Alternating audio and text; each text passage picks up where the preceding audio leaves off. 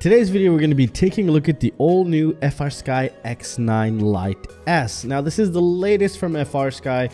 It's just refreshes of their previous models, basically. We're going to take a look at what's new, if they have changed anything software related, which is where, in my opinion, it counts the most. And we're also going to discuss if D8 is compatible and also Tbs Crossfire and everything else of that nature. So let's get started.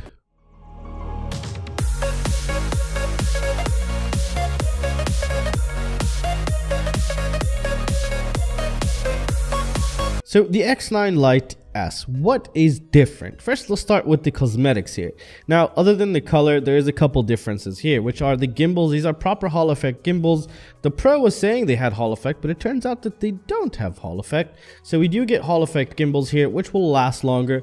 I still personally prefer to fly the normal one, so I'm not going to be upgrading to this anytime soon. This is just my preference, and I've just gotten used to it, and I love it here. They've also done a couple more hardware modifications. For example, we have two extra new buttons right here. These are momentary switch buttons right here. So that's kind of nice, but everything else is basically identical again.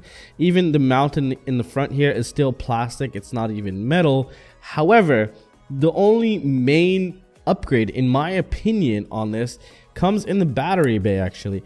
It still does the same thing with two 18650s.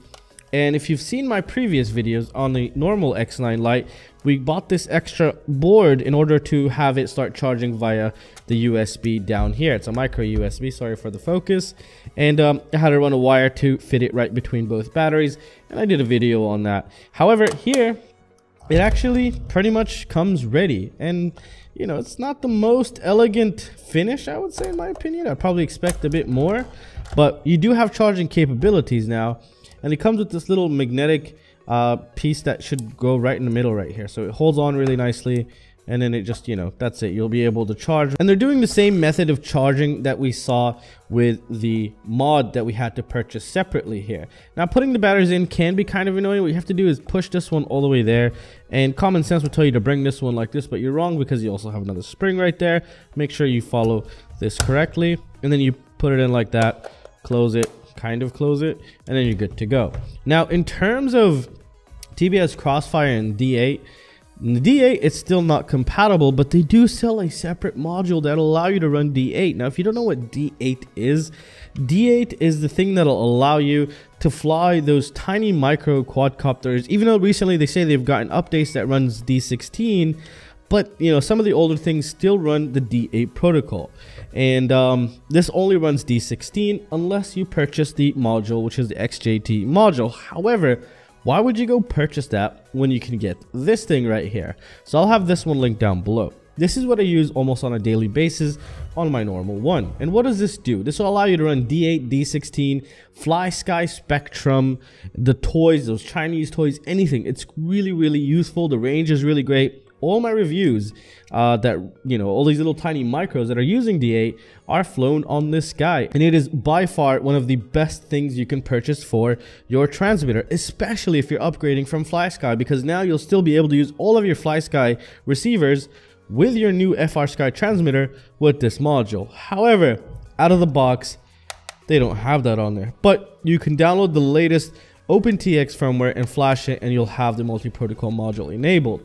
Now, let's move on to the Tbs Crossfire, which is the long-range system here.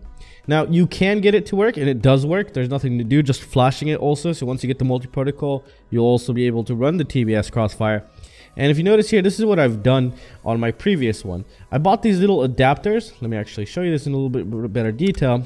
These adapters would go on the X-lite, not the X9-Lite, right here. And what I've done is I've taken the plastic cover that comes originally with the transmitter, which this one to be exact, and I made a little cutout and I just glued everything really nasty, but you know, the end result, it works beautifully.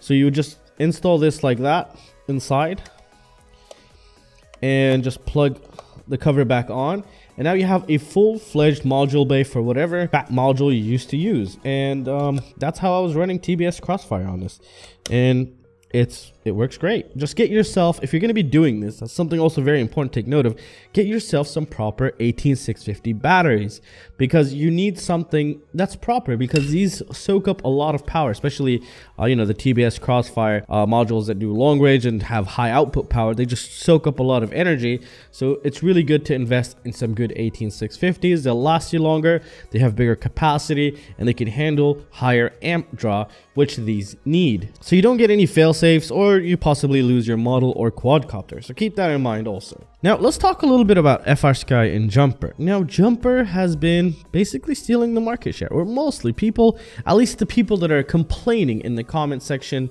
they're really against FrSky because of the D8 move, because almost everything in the market was D8, and you know, it frustrates a lot of people, especially someone who finally had the cash to update or upgrade their transmitter, and they finally figured out that, guess what, D8 doesn't work. Now the only great thing you get from this is basically the new inbuilt charging mechanism. So you'll be able to charge those batteries inside via the micro USB on the bottom. You do have all the options: SD card expansion, headphone area, you do have a speaker, and you have everything you need except D8. This would have been the best budget transmitter on the planet because of its size, its form factor, the amount of switches it has, and it is basically compatible with the Tbs Crossfire with no mods, just some cosmetic mods basically. For example, the QX7 needed a hardware mod in order to get this to work properly. So it is a really great transmitter, but again, the main downfall is D8. FrSky, please listen. Please try to get the D8 back.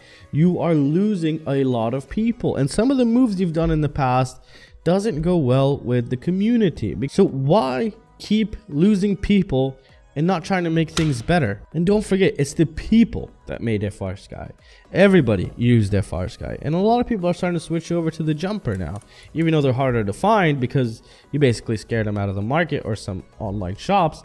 So let's put all this drama to the side and let's come back to the product as if that drama isn't there, because that's what we're trying to do here. Now, the FrSky X9-Lite transmitter, in my opinion, is one of the best budget transmitters. It's a premium transmitter with a really great price. I have the Horus X10, which is like a $500 radio. I have the QX7, the X9, but nothing. That's it. I just keep going to the cheapest one I have, which is this one.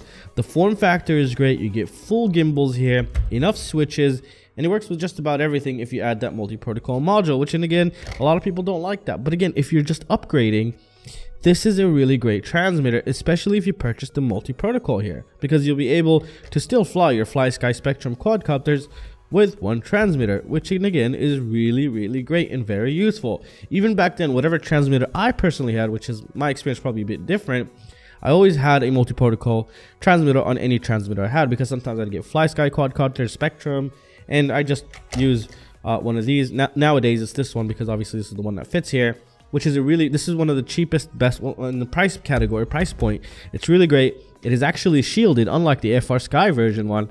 And I've done a teardown of this, which showed that it's a bit better, just due to one obvious reason, that it even had shielding on the RF module part. So I mean, that, you know, shielding is very important, especially on RF components.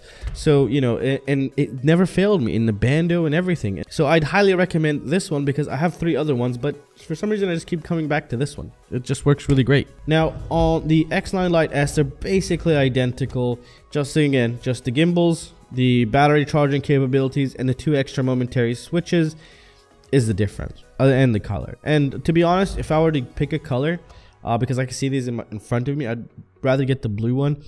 This one looks nice, but it seems like it just get really dirty, and it does seem plasticky. This one does too, but it just looks a little bit better in my opinion. But again, this is a personal preference type of thing. It doesn't matter. So if you want the Hall effect gimbals, the charging capabilities, and the 2 extra momentary position switches, then go ahead and get the X9-Lite S. If you could care less about that, then get the normal one. There's no reason to get the Pro, because they're basically identical. I don't know what the hell is the difference. There's nothing different. I don't know, maybe just the colors. Even though they say the gimbals are different, but they're basically, in my opinion, they seem basically identical. So I just get the normal one. It's like $90. That is insane, $90. And well, that's it guys. I'll have everything linked down below. And make sure you come join my Patreon, because I do give this stuff out away for free, because I can't keep all this. And yeah, it's better in someone's hand, and I don't want it to sit here and collect dust. I just need one of every model, and now I have these 2 models, so I'll be giving out the good one away. I also have a brand new QX7. So yeah, come join my Patreon. New Patreons, for example, I think I have just 2 or 3 this month. Whatever new Patreon for the month gets they get their own special giveaway, premium giveaway. So if it's 4 this month, those 4 will have a special giveaway. And yeah, and check the links down below. There's great support the channel, and I'll see you in the next one. Peace out, guys.